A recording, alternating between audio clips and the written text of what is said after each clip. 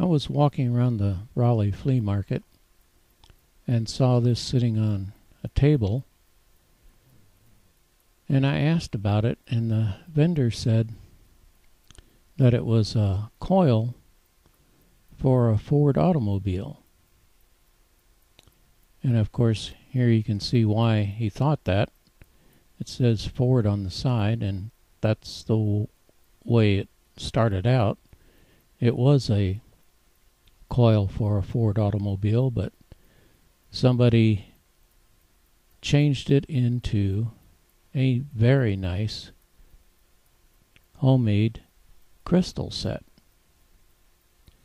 And they did an excellent job at constructing this crystal set.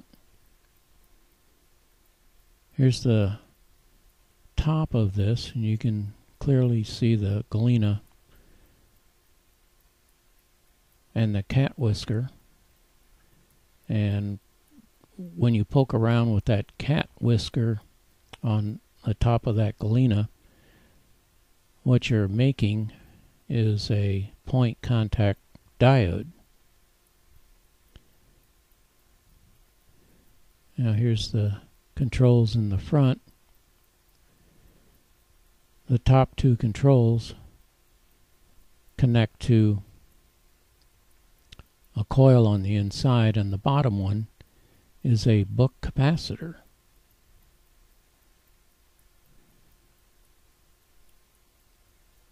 Now here's the inside. One side of it slides open. That item that's on the right there in the back, that's a capacitor. Here we're down a little bit farther. And down at the bottom is the book capacitor. And I believe that whoever made this also wound that coil. It looks really good. I still don't think it's a commercial made coil though. I think he made that also.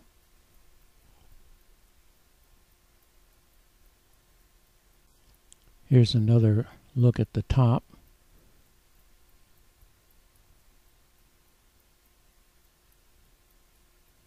And a much closer look at that Ford emblem. I believe that this one is a fairly early logo for Ford. I'm not sure. I really don't know anything about car parts. Now here's a much closer look at that book capacitor.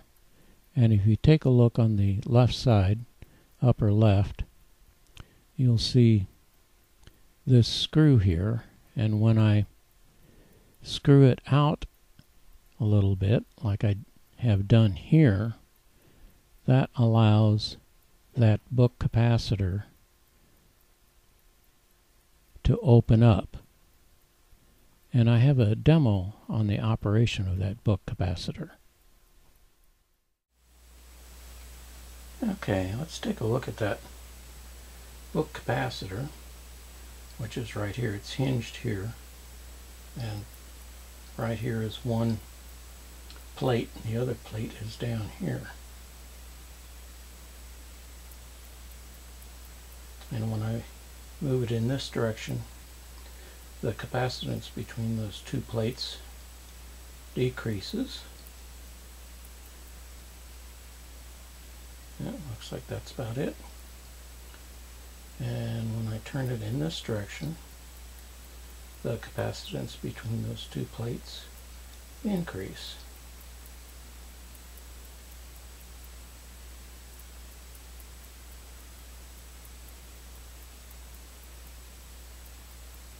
It really works very smooth. They did a really good job.